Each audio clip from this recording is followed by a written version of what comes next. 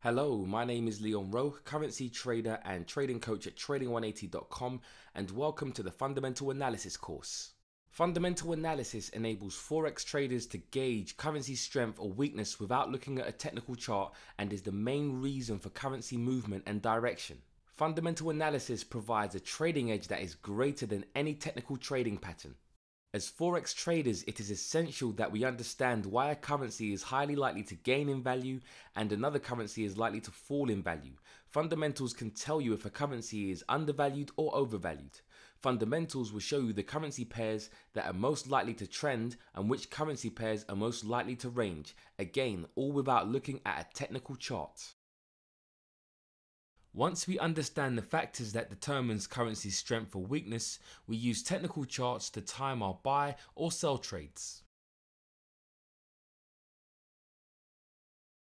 This course provides a general overview of concepts within the scope of fundamental analysis.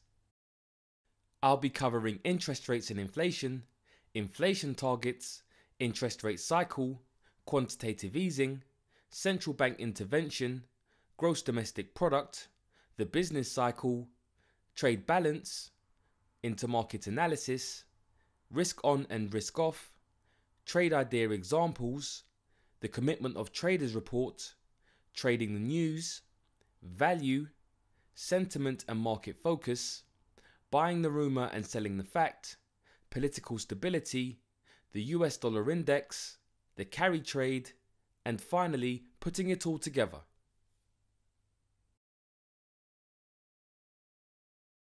There are several fundamental factors that determine the value of every currency. The relationship between interest rates and inflation play a huge part as to why the price and value of a currency rises or falls. If you are a saver or investor, interest rates are the returns you expect to receive on your savings or investment. The higher the interest rate, the higher the return on your savings or investment you'll receive. If you are a lender, interest rates will be the fee you will charge the borrower. We should view interest rates from the perspective of an investor. As Forex is traded in pairs, it is natural to assume that all you would need to do is buy a currency that has a higher interest rate and sell another currency that has a lower interest rate. Unfortunately, it is not that simple, but as a foundation, keep this concept of currency strength as it relates to higher or lower interest rates in mind. Inflation is the purchasing power of a currency reflected as prices for goods and services. The two frequently quoted and most significant measures of inflation are the Consumer Prices Index and the Retail Price Index. A country's central bank is in charge of trying to control inflation via monetary policies. One of the primary tools central banks have to control economic growth and inflation is raising or lowering interest rates.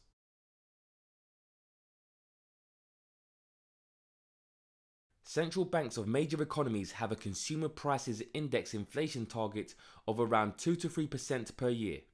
Governments and central banks like there to be just enough inflation in an economy, not too much that could lead to inflation getting out of control, but not so little that there is stagnation. If inflation is below the 2% target, central banks will attempt to stimulate inflation and get it to 2% by cutting interest rates. Lower interest rates encourage people or companies to spend money rather than save, boosting economic growth. As we know, inflation is the purchasing power of a currency reflected as prices for goods and services. If a currency is weak, more of that currency is needed to be exchanged for goods and services. This is reflected in higher prices for goods and services and otherwise known as high inflation. In an attempt to curb inflation, strengthen the currency to attract investors, and meet their interest rate target, central banks will raise interest rates. We can determine a currency's potential strength or weakness by identifying where the currency is on the interest rate cycle. If central banks are keen on holding interest rates and their desired inflation target is met or not a concern, then they are in the hold section of the interest rate cycle. This would be considered neutral. If a central bank is keen to raise interest rates, this would indicate that inflation is increasing. Raising interest rates is usually applied when the central bank projects potential growth within the economy.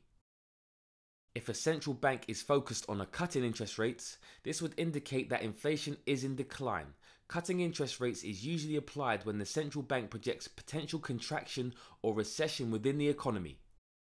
If two countries' central bank policies are at different ends of the interest rate cycle, it is clear to see the Forex pair you might want to be trading and the direction. In 2015, the Bank of Canada cut interest rates twice to try and prevent the economy from entering into a recession. The Bank of Canada were on the interest rate cutting end of the cycle. At the same time, the Federal Reserve Bank, which is the United States Central Bank, was anticipating that they may need to raise interest rates at some point. As the two central banks were on the opposite ends of the interest rate cycle, you can see that the chart of the US dollar Canadian dollar was clearly trending, the Canadian dollar being the weaker currency and the US dollar being the stronger. If lowering interest rates are no longer an option for a central bank, quantitative easing, also known as QE, may be employed. QE is aimed at stimulating economic activity, such as increasing consumer spending. The central bank buys assets, usually government bonds, with money it has printed, or more accurately, created electronically. It then uses this money to buy bonds from investors such as banks or pension funds. This increases the overall amount of usable funds in the financial system. Making more money available is supposed to encourage financial institutions to lend more to businesses and individuals. It can also push interest rates lower across the economy, even when the central bank's own rates are just as low as they can go. This in turn should allow businesses to invest and consumers to spend more, giving a knock-on boost to the economy. A central bank will buy or sell a currency in the foreign exchange market in order to increase or decrease the value of its nation's currency. This is known as currency intervention, central bank intervention, or forex market intervention. When a country's currency is enduring extreme and unnecessary upward or downward financial pressure, a government or central bank will use intervention to stabilize the situation. Gross domestic product measures the value of economic activity within a country. GDP is the sum of the market values or prices of all final goods and services produced in an economy during a period of time. Currency strength or weakness usually follows its country's GDP growth. If a country is doing well, investors will usually flock to that country and invest because they see it as an opportunity to grow their capital. The business cycle captures GDP data over time. There are phases in the business cycle you will be very familiar with. By understanding where a country is on the business cycle, you can gain an edge on whether you should be buying or selling the country's currency. The stages of a country's business cycle are boom, contraction, recession, bust or slump, recovery, expansion, and back to boom again. A country's business cycle is considered in a recession if they have 2 consecutive quarters of negative growth. In the contraction phase of the business cycle, central banks will look to prevent a recession by employing tools we have touched on, like lowering interest rates and engaging in quantitative easing to boost spending and economic growth. Recovery and expansion phases are usually led by rising inflation, therefore central banks will contemplate raising interest rates.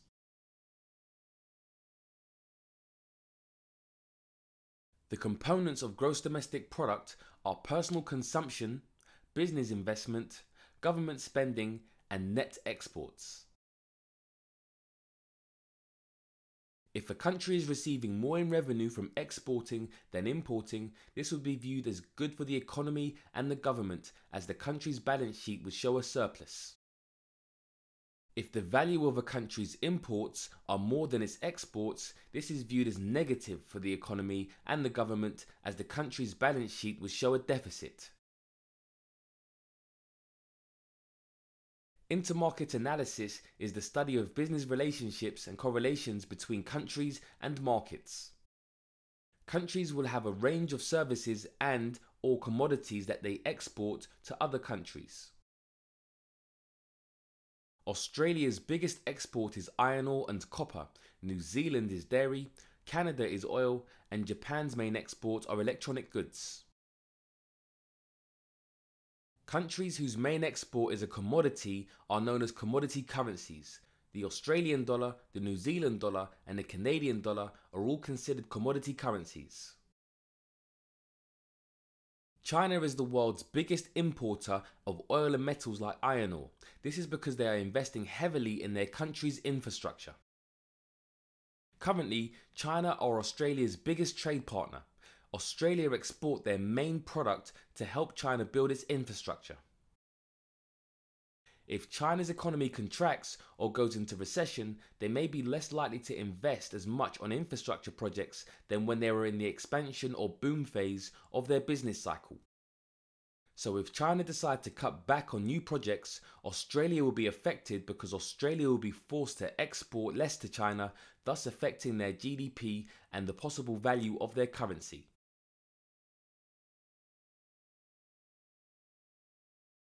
Risk-on and risk-off investing describes a process where investors move to riskier and potentially higher yielding investments and then back again to supposedly lower yielding investments which are perceived to have a lower risk. In a risk-on market environment, investors feel that the financial and political climate is conducive to investing in riskier assets for a higher return. Currencies like the Australian dollar and the New Zealand dollar, as well as the stock market, tend to benefit from risk-on environments. Risk-off indicates times of market uncertainty, instability, or turbulence. Traders are less concerned with generating a return and more concerned with protecting their investments. Assets like gold, government bonds, and currencies like the Japanese yen are considered safe haven assets because they are expected to retain their value or even increase in value in a risk-off market environment. The sectors highlighted in green will benefit from a risk-on environment, meaning that investors are willing to invest in riskier assets for a higher return on their investment. The sectors highlighted in red are safe haven plays for investors in a risk-off market environment. Money is shifted into these assets when there is huge uncertainty and turmoil within the financial markets. Understanding the interest rate cycle, business cycle, intermarket analysis, and risk-on risk-off financial market environments will give you a clearer view of where the big money is investing. We always want to position ourselves to follow the money.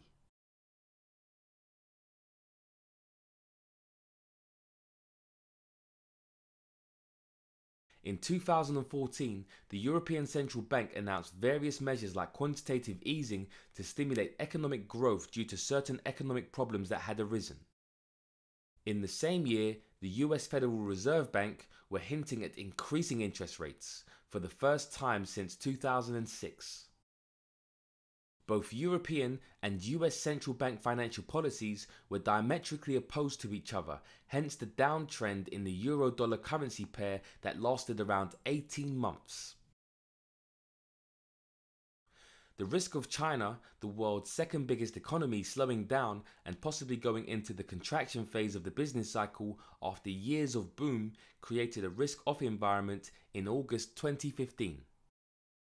Also in late 2015, early 2016, the United Kingdom vote to stay or leave the European Union, otherwise known as Brexit, was coming into focus. This created uncertainty both financially and politically for the value of the British pound. The Japanese currency gained in strength on both the risk-off environment created by China as well as Brexit voting uncertainty, while the British pound suffered.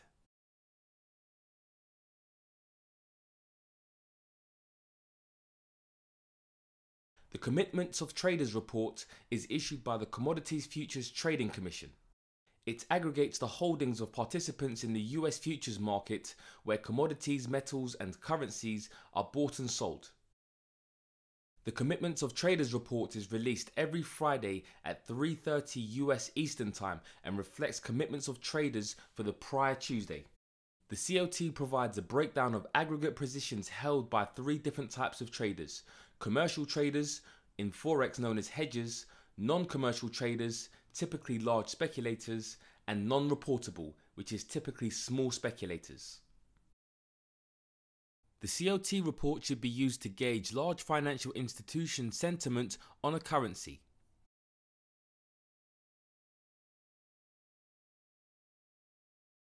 We are interested in net non-commercial positions, which are contracts held by large speculators, mainly hedge funds and banks trading currency futures for speculation purposes. Here we have the Japanese yen. The report date shows trade positions taken from the 6th of December 2016.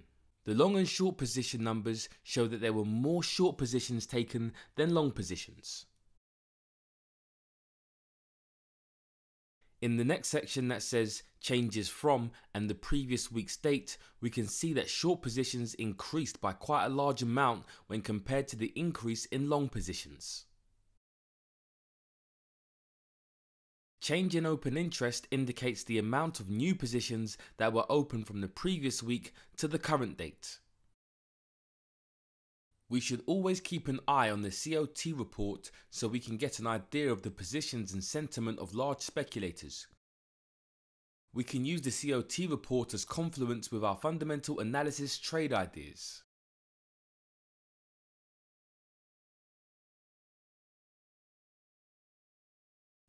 If you've tried news trading, you will understand that buying good news and selling bad news can actually be detrimental to your trading account.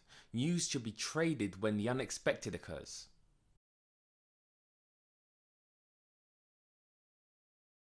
When news data is forecasted to be better than the previous data release, but the actual release data comes out as extremely negative, this can be a great opportunity to trade because the market has been wrong-footed about the forecasted data. If the data forecasted is due to be negative, but the actual data release is surprisingly positive, this is another good opportunity for us to capitalize. An unexpected news release can also take the form of a much better than expected or a lot worse than expected data release.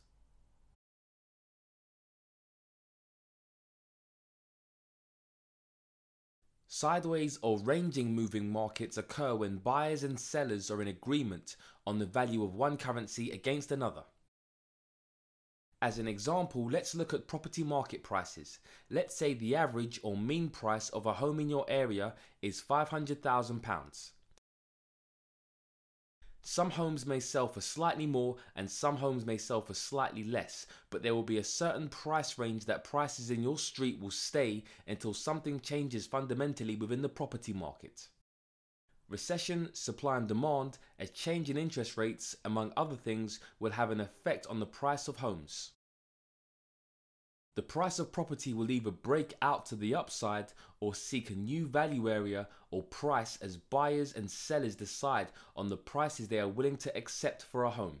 Once buyers and sellers agree on a price range again, it will be reflected in a sideways or ranging market.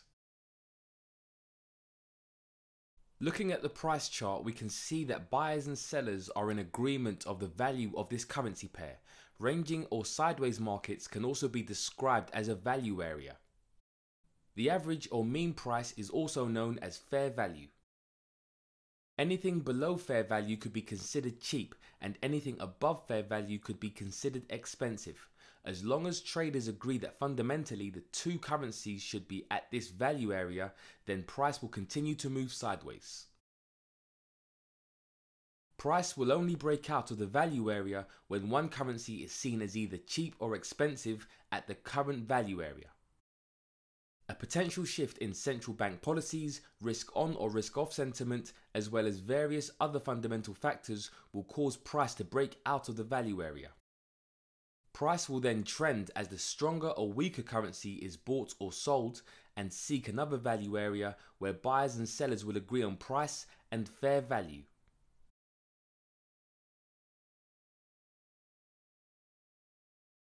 As Forex traders, we need to understand when a price of a currency is undervalued or cheap compared to another. Using fundamental analysis indicators like interest rate cycles, business cycles and intermarket analysis, you will be able to determine whether you are buying a currency at bargain prices or if a currency is overvalued. Sentiment can be described as the overall attitude of traders towards a particular financial market or currency and is a powerful short-term driver of market direction. Sentiment isn't always based on solid fundamentals, as it can be emotionally driven by crowd psychology. To get an idea of market sentiment and what the market may be focused on, visit major financial news sites like Bloomberg, Reuters and MarketWatch, as well as sites like FX Street and Forex Factory every day. If most sites are focused on the theme of a possible US dollar interest rate hike, China possibly entering into a recession, or the political stability or instability of the European Union, you can plan to trade the affected currencies and the direction. If market sentiment and fundamentals don't align, opportunities can arise to buy a currency for a bargain price if the overall fundamentals for that currency are still positive.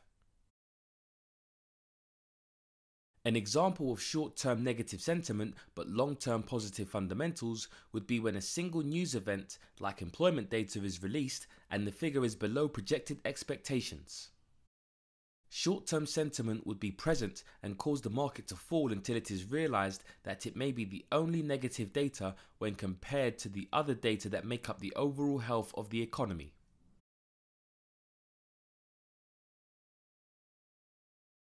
When financial or economic rumors start to generate interest via the news publications, major market participants have already started to position themselves to buy or sell.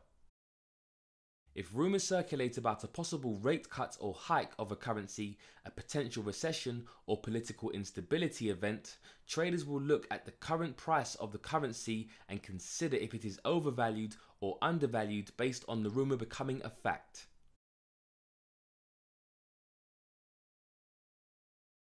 By the time the event is close to being announced, the market would have already priced in the value of the currency pair long in advance, based on the probability of the rumor becoming a fact.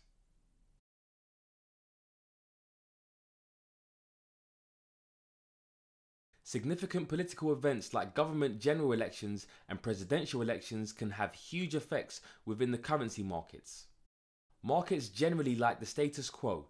A newly elected party or leader brings with it uncertainties because of potential policy changes promised by the newly elected leadership. If the changes are perceived to benefit or hinder the country, the currency will rise or fall in value. Uncertainty means an increase in risk. Money will generally flow into safe haven assets and currencies like the Japanese yen and the Swiss franc. The US dollar index is a measure of the value of the United States dollar relative to a basket of foreign currencies like the euro, Japanese yen, and the British pound. Most major markets are connected to the price of the US dollar. A falling dollar will increase the value of other countries' currencies, especially the euro currency. If the price of the dollar goes down, commodities like gold will also increase in value as it is inversely correlated to the dollar. If the value of the dollar drops, it costs more dollars to buy commodities. Investors will also look for an alternative investment source to store value, and gold is an alternative. Keeping an eye on the US dollar is essential when planning to take trades involving a US dollar pair. The carry trade occurs when traders decide to borrow a currency with a cheap interest rate and invest in a currency with a higher rate of interest. Traders make money on the difference between the difference in interest rates. The carry trade theme usually occurs during a risk-on financial environment. Major investors constantly adjust their portfolio exposure within the different markets. You will be able to see the correlations and where the big money are moving their capital depending on the financial environment. For example, risk on and risk off, interest rate differentials, business cycle analysis, and intermarket analysis. Setting up your chart to keep an eye on other financial and commodity markets is vital when currency trading. The top left screen displays the Forex market, which is currently showing the euro-dollar currency pair. The top center shows the dollar index. The top right shows gold. The bottom left is the S&P 500 stock market indice. The bottom middle we have crude oil, and finally US government treasury bonds. All charts show the daily time frame. The euro-dollar forex currency pair is currently trending down, which means the US dollar is the stronger currency. This is backed up by the US dollar index, which is clearly in an uptrend. We can also see another correlated market to the US dollar index, which is gold, and that is trending downwards, giving us confluence of a strong US dollar. The stock market, oil, US Treasury bonds, and gold should be used as a measure of risk sentiment within the financial markets. As you can see, we are currently in a risk-on market environment as the stock market is making new highs and an OPEC deal to cut production in an attempt to reduce oversupply in oil has been agreed. Stocks and oil will usually do well in a risk-on environment. US Treasury bonds and gold don't do well in a risk-on environment, so you can see the current downtrend since November and overall correlations with the different markets. As we are in a risk-on environment, we should look to buy commodity currencies like the Australian dollar, the Canadian dollar, and the New Zealand dollar, and sell safe haven currencies like the Japanese yen and the Swiss franc. If we go to the Australian dollar Japanese yen currency pair, you will be able to see the uptrend as a result of money flowing into a higher yielding commodity currency and out of the safe haven currency. It should also be no surprise to see the same trending market for a currency pair like the Canadian dollar Swiss franc and a currency pair like the New Zealand dollar Japanese yen.